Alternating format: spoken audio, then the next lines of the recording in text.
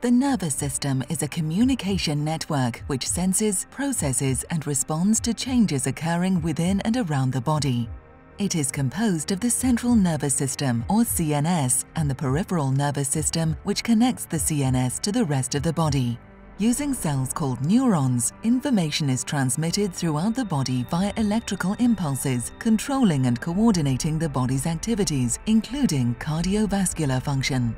The cardiovascular system is constantly controlled by the autonomic nervous system, or ANS, separated into two major subsystems: the sympathetic nervous system, which makes the heart beat faster and more forcefully, and the parasympathetic nervous system, which makes the heart beat slower and less forcefully. Working together, these systems tightly regulate cardiovascular function to optimize cardiac output. Central and peripheral nerve outputs are under continuous reflex control, responding to everyday stresses such as physical activity or emotional changes to ensure adequate blood flow throughout the body. However, individuals can experience cardiovascular disease, including atherosclerosis or chronic hypertension, impairing cardiac function.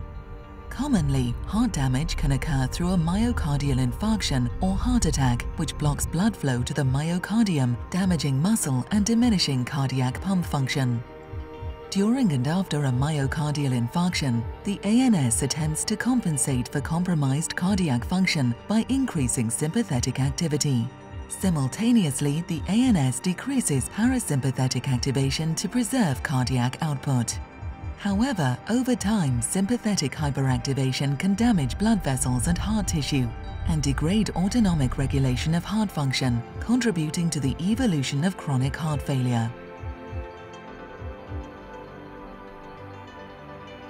Autonomic Regulation Therapy, or ART, is an emerging therapy being evaluated to treat chronic symptomatic heart failure. ART is delivered from an implantable pulse generator through a lead to small electrodes surrounding the vagus nerve. The safety of VNS therapy is well established and has been used to treat epilepsy and depression worldwide. Electrical stimulation of the vagus nerve at the natural frequency generates action potentials that propagate away from the electrode cuff in both directions, towards the heart and the brain. As signals reach the brain and heart, they encounter synapses, where neurochemicals including acetylcholine are released to activate or inhibit neighboring nerves. At the heart, action potentials synapse on the intrinsic cardiac nervous system, which regulates contractile and metabolic processes comprising heart function. ART utilizes this nerve network to improve regulatory function using the body's own neurochemicals. Natural frequency ART increases parasympathetic activity and inhibits sympathetic hyperactivity, benefiting the heart acutely within seconds to minutes and chronically within days to months. ART's physiological effects are being actively studied. Acute effects appear to be related to increased coronary flow and improved activation of muscarinic and inhibition of adrenergic receptor systems. Anti-inflammatory, anti-apoptotic, and antiarrhythmic effects have also been reported. Chronic benefits may be associated with decreased progression of heart failure syndrome. In addition to direct peripheral effects on the heart, ART influences centrally mediated heart-to-brain interactions.